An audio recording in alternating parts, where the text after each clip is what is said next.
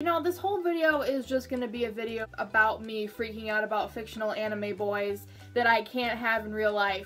I don't need any more husbandos, but here we are! Hey guys, so today we are doing another anime review because I just finished season 2 and I had to talk about it. I wasn't gonna do a video, but then one of my favorite people that I love to watch on YouTube, Ordinary Dreamer, Nadia, and she did a review for Haiku, and you know what? I loved it. I wanted to do a review for Haiku, and I was like, you know what? We're gonna do it. Screw it if no one watches it. As of this recording, I have not seen season 3. And season 4, I believe, is still going on. The manga just finished. Yeah, so I'm a little behind, but you know what? I watched it maybe a year now. A lot of people who were like, oh, you love My Hero Academia, you will really like Haiku. And I've heard about it from a lot of people. And I was like, what is this volleyball anime that everyone is talking about? And I was like, I'm gonna do it. So back in May, I started and finished season 1, and I loved it. And I don't know why it took me till like July to watch season 2 when it was literally right there on Netflix. I finally finished season 2. So yeah, we're gonna talk about seasons 1 and 2 of Haiku because I took notes! I actually took notes after I went back and rewatched some episodes from season 1 and season 2, which I was totally fine with, so I could have good notes. So the first thing I want to talk about is just general feels of the show. Off the bat, I am not a sports lover. I sucked at sports in high school and in gym class because I was made fun of a lot because I was not coordinated with the ball. I was afraid the ball was gonna hit me in the fucking face. And so the fact that in Haiku, the sportsmanship in Haiku makes me wish that was the type of sportsmanship I had when I was in gym class in high school. Everyone is so nice to everyone, and they're like, come on, you got this. Next time you'll get it. You got this. Just shake it off. If Nishinoi or Daichi was be like, come on, Emily, you got this. Next time, I'd be like, I will try my hardest because I don't want to upset you boys. Just the passion and the excitement that the Karasuno boys and all the other teams get from playing volleyball makes me want to try playing volleyball. My sister played volleyball when she was in middle school. So like I know a little bit about volleyball here and there. They all want to get better. Like they all know that they're really good players. Like Hinata, he had to learn and get better techniques and work harder. But the fact that all of them are so willing to try harder, to take tips from other team members or other teams and be like, oh, we can try that. The fact that they are so willing to work harder, get better at their skills, and try out new techniques and try out new things is so encouraging because that's the only way you can get better in life. The fact that they are willing to build up their skills all the time shows how much they love and care about this sport. Especially in season 2 where they have all of those practice matches with Bokuto's team and with Nekuma, Kiro, they learn to work on their skills from having all of those practice matches and all these camps they go to. They get to learn all of these new skills and see other teams play and be like, oh yeah, we can be that good. We should try that out. They don't build each other down. They build each other up. Bokuto and Kiro are so willing to show Karasuno more things, and they see that Karasuno has the potential. And Karasuno's not like, ooh, these guys are better than us, we should give up. They're like, no, I'm gonna challenge these people, I'm gonna build up my skills so that I can take them on. Like, they don't get super jealous either. Like, I understand that they're like, Aba Josai and Nakuma are so good, but that just makes them want to try harder and get better, which is what it should do. You shouldn't feel discouraged and feel like, oh god, we suck. No, Karasuno's like, oh, they're so good, we gotta get better so that we can beat them, or we gotta get up to their level. Like, they're not discouraged. They want to keep on fighting and keep on growing their skills, and that's something that you need to do. And I love that when other teams encourage other teams, like especially Nekuma, when they actually go and have those practice games with them in season 2. They're enemies because, you know, they're going up against each other, they're rivals, but they still want to build up each other because what's the point of bringing another team down? You want to build each other up so that you can be both the best teams that you can be. And it's like, yes, we're here for that encouragement. So now I want to talk about the characters. It just goes in the order of which characters I want to talk about first. The first one I talk about is our baby cinnamon roll, our baby boy, Mr. Hinata. Oh, I love him. The amount of growth and skill levels that Hinata goes through is in season 1 and then even in season 2 is insane. He starts off just knowing how to hit the ball and jump really high. He doesn't really know anything else. So when he gets and applies to Karasuno, he has to really hone on his skills and learn to really work with his team and not just be good at being the secret jumping weapon. He needs to learn how to do other things. His passion for volleyball is so contagious. He is so short, but he is so, like, I don't care that I'm short. I'm gonna cream all of these people on the court. I'm gonna beat them because I love this game. My height is not gonna stop me from becoming so good, and I love that. Something like his height, especially in volleyball, could be considered a weakness, but he doesn't let that happen. He works on his skill sets. He works on his jumps a lot harder so that not only can he be a secret weapon, but also he can be the best player, so he can be the best ace in the future that he wants to be. His excitement, his passion for volleyball, but also to work so hard is so contagious, and I love his enthusiasm. I love that he gets excited over, like, any of his teammates doing a cool new move. He's like, oh, what's that? What's that? And even in season 2, when he learns to really practice new sets with Kageyama, and really he learns to, Kageyama tries to set the ball and so that Hinata can hit it from a lower point, a higher point, a mid point. The fact that those two really got together in season 2 and really learned how to hone that skill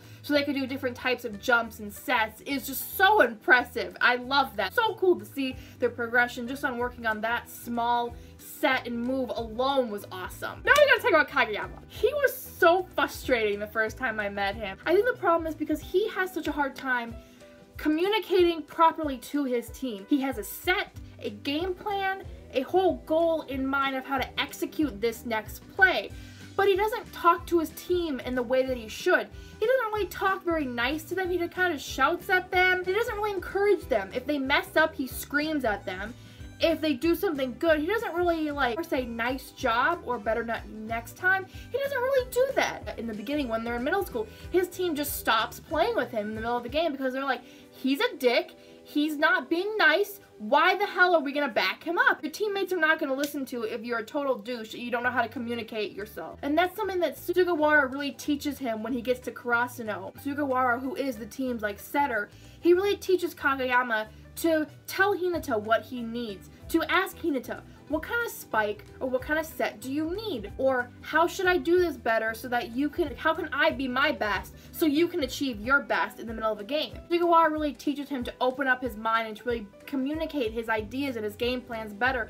And you can see that even season 2, when they are trying to go up against Abajosai and other teams, he will ask Hinata, this is what I want to do, or he'll tell Sugawara, this is what I want to do. Like, he'll tell it in a more concise way. His character development, not just in communicating what he wants with his team, is great, but also his communication with Hinata. When they had that big fight in season 2 and they're like, and Kageyama's like, we're not gonna do that. Hinata's like, I want to do that. I think they really needed that time to just take a step back, not talk to each other, and really focus and hone on their own skills so that when they did come together and work together, they could be the best duo together. Kageyama needs to work on his sets so not only can he be better for himself, but also he can be better for Hinata. And Hinata needs to work on his spikes and his jumps so that not only can he be better for himself, but he can also be better for Kageyama. So I really like that they took a step back and were like, we need to focus on our skills individually so that together we can become one. Next up, we have my bae, Nishinoya. He's my favorite, if you couldn't tell. I love Nishinoya. He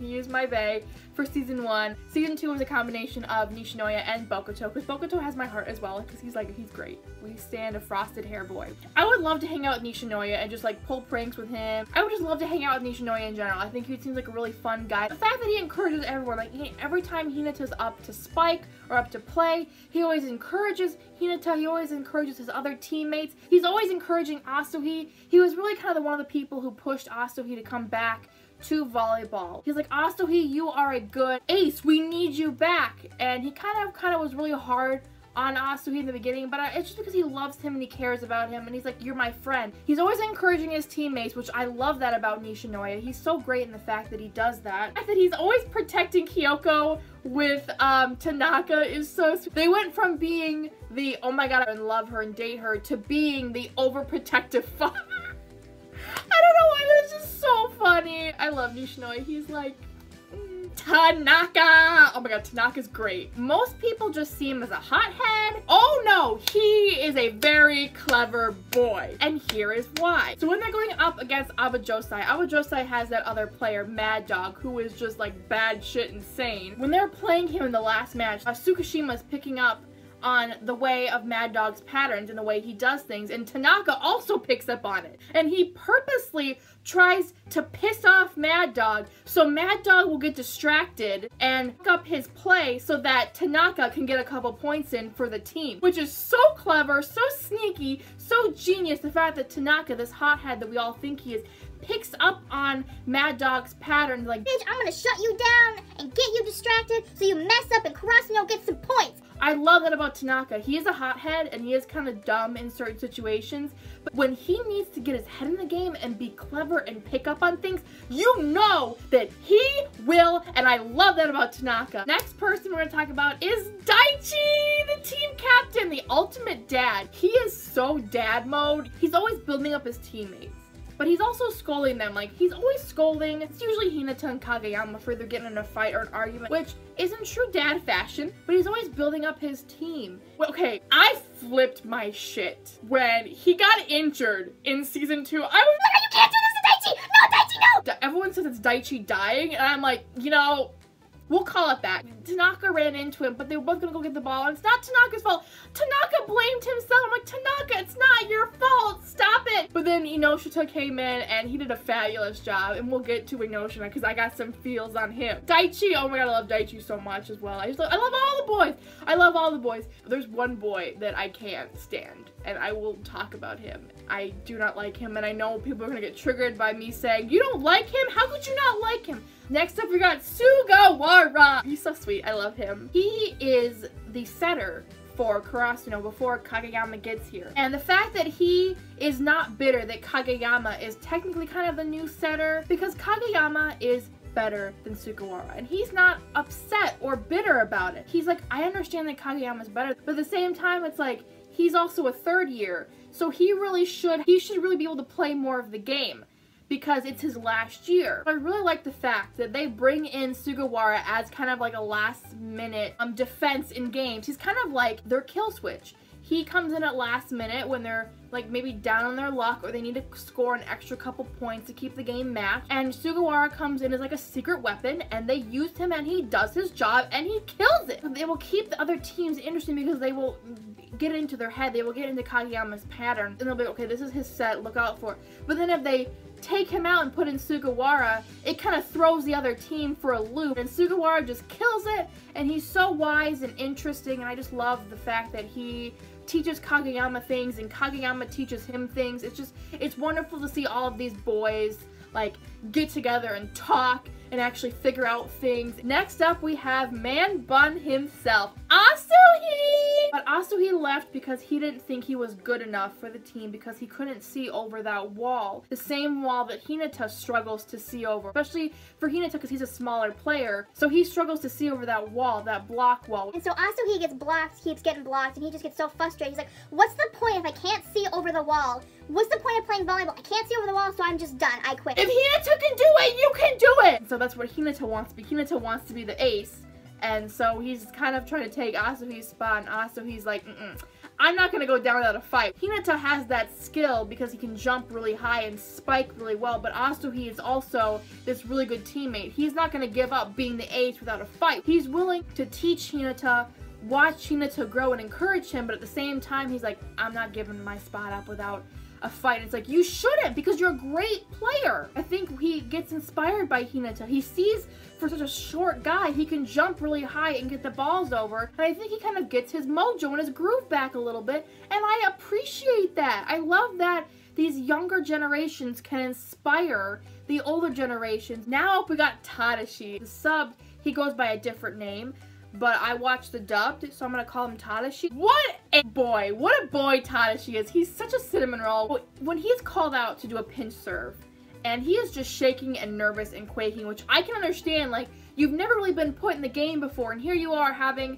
to do a pinch serve. Like, it is nerve-wracking AF. But not just are your team's eyes on you, the other team's watching you, your coach is watching you, all of the other people in the stands are watching you. It is nerve-wracking. He misses it, and it's so frustrating because I know he wants to get so good at this game, and he wants to try so hard, but then he gets helped, and he works his ass off to be able to get to a point where he can score points for his team. And man, does it show in season 2. Oh my god. In season 2, when they need to get ahead, Tadashi begs the coach. And like, he's pretty much crying. He's like, put me in, coach. I can score some points. I know I can do it. And the coach is like, just hold on, Tadashi. We'll use you. Don't worry. We're going to give you another chance. And he does his job. He does that jump float serve and he kills it. And it's just so good to see him come back and get a redemption. I love it when characters get a redemption arc, or they get to finally have that moment to show everyone what they've got and shine. And man, oh man, does Tadashi shine. And it is so wonderful. We love your growth, Tadashi. We love you so much. Next character I'm going to talk about is one, he's not my favorite character, but it wasn't until season 2 where I was like really like, oh, no, I do love you now. And that is Tsukishima. He was frustrating for a while, but I've now liked him. He gets his own character arc in season 2 because he plays middle school, elementary school volleyball, and his brother is on this team. His brother isn't really. His brother's lying to him. Tsukishima always like brags about his brother, and like he's like, my brother's so great. He's on a volleyball team. Finally, he goes to see one of his brother's games, and his brother is just standing there as like a cheerleader almost, and he is just distraught because he thinks his brother is this great player who's actually playing games, and he's actually just in the sideline. Just gets so upset, and he's just like, what's the point of volleyball anymore? He's just like, what's the point? And it's not until Bokuto really tells him, because he asked Bokuto and Kiro, why do you guys like this sport so much? What's the point of it? And it's not really until Bokuto and Kiro show him, tell him about that one moment. You will have that one moment that outshines all the other moments when you realize that, oh my god, I really love the sport. I love volleyball. That one moment will change your perspective for the rest of your life. I believe he has that moment, because he has that moment when he blocks one of Ushiwaka. He blocks one of Ushiwaka's balls, and he has that moment, and we're so proud of him for having that moment. It's that one moment where he blocks Ushiwaka's ball, and he's like, I love volleyball now. Now, Inoshina, I don't know who he was in season 1. I don't even know he existed in season 1, which is bad. But he's a character that we didn't know in season 1, but he got to shine in a short time in season 2, and man, does he really shine. So after Daichi's injured, Inoshina has to become, like, take over and be the new captain, and he just keeps thinking, oh, I'm not gonna be any good because I'm not like Daichi. You don't have to be Daichi. Daichi's an amazing coach, yes, but you have your own set of skills. Why do you think you would take over for Daichi? Don't you think Sugawara or someone else would take over for Daichi if they didn't think you could do it? Because we see in flashbacks that he left the club. He didn't really love doing it anymore. He left the club and he felt bad, and when he did come back, he was like, Nishinoya and other people were like, well, Daichi leaves, you would be a great next team captain. And he's like, I don't deserve to be the team captain because I left. You don't understand. You left, but you came back. And that shows that you love this sport so much that you can't go forever without it. Just because you left does not mean you're not a good player. You are a great player. He kills at being a good team player. He scores them some points, and he learns that he doesn't need to be Daichi. He has his own set of skills, his own things that make him a key player. Well, he will make a great captain for when Daichi can no longer be captain. We support you. We are here for you. I believe it's Takeda. He's the guy with the black hair and glasses. I don't know about you, but I think he's a tiny giant. You may know nothing about volleyball, but how many times have people been like, oh, I don't know anything about it, and be like, oh, just kidding. I think you're the tiny giant. I see it. I really like in season 2 that we got to meet and really see more of the other teams. Like, we got to meet Nekuma in season 1, and then in season 2 we get to see a lot more of Bokuto, who, oh, I love Bokuto so much. And Kiro, who is just like a wonderful boy. We also get a little bit more of Kenma. I like that we get to see more of these other teams because they are just as important as Karasuno, because they all love volleyball so much. They all want to be the best. They're all trying to make it and get better. I don't hate Kiro and Kenma or Bokuto because they're rivals of Karasuno. I love them because they're great boys. Like, they're great. I love Bokuto. He's so energetic. He can be kind of full of himself at times, but in a good way. But I love Bokuto. He's over the top, and I just love that about him. He's one of those friends that would be ride or die with you. If you committed a crime, there is no way in hell that Bokuto's not taking that ride with you. He would go with you to the ends of the earth, I feel like. He just seems like that type of friend, and I love him for that. I'm gonna talk about Okaya. I don't like him. He is so frustrating AF. He does have a little arc, I will admit that, but I don't care. I'm sorry, I don't care. I am glad that he understands that Kageyama and Hinata are forces to be reckoned with, and that he should not underestimate them, because he shouldn't, because they're badasses. Karasuno should not be underestimated. So Awa Josai is a very competitive team and a very good rival to Karasuno, because Okaya and all of them might mess up here and there, but he's very good at encouraging his team and bringing out the best in them. We can see that. He's always encouraging other teammates, especially with Mad Dog. Like, he may mess up himself, and he may get, like, picked on by his other teammates. He has that coming. But at the same time, he knows how to rival up his team and get them really good. Karasuno does lose to Awa Josai in Season 1, which is so frustrating. But the fact that they were able to hold their own against Awa Josai for so long shows you that Karasuno is growing. They can do good things. They went up against Daytech and really managed to hold their own as well. They're achieving their goals, they're working their skills, and they're getting better. So do not underestimate Karasuno. When they did beat Awa Josai in Season 2, it was such an accomplishment, such an achievement. I love the parallels. The end of Season 1, when they don't beat Awa Josai, Kageyama is on the floor, and he's looking up at Oikawa, and Oikawa is looking down at him being like, we are the best, don't mess with Awa Josai. And then in Season 2, when they beat Awa Josai, Kageyama is looking down at Oikawa, who's on the floor looking up at Kageyama, and Kageyama is basically telling him through his eyes, don't mess with Karasuno, because we are the crows. We will come out strong. I also love that we get to see little, like, arcs for all the other teams when they're going up against Karasuno, because it shows that these other teams have something that's worth fighting. Season 2 ends when they're about to go up against Ushiwaka, and that's where it ends, and I was like, are you kidding me? I need to watch Season 3 now because they're gonna go up against them and I need to know what happened. So those are my thoughts on Seasons 1 and 2 of Haikyuu. And I'm so excited to jump into Season 3 and get to Season 4 whenever it's finished, because I want to binge watch it all in one go. So I hope you guys enjoyed this video, and me fangirling and freaking out for like a long time, but you know. So thank you guys for watching, and I will see you in the video very soon. Bye guys!